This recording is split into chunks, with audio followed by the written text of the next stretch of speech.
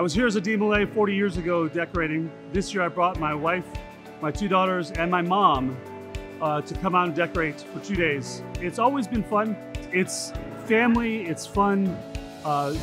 They feed you well, they treat you well, and it's just a chance to get to sit with other Shriners, the kids, the families, 3 generations.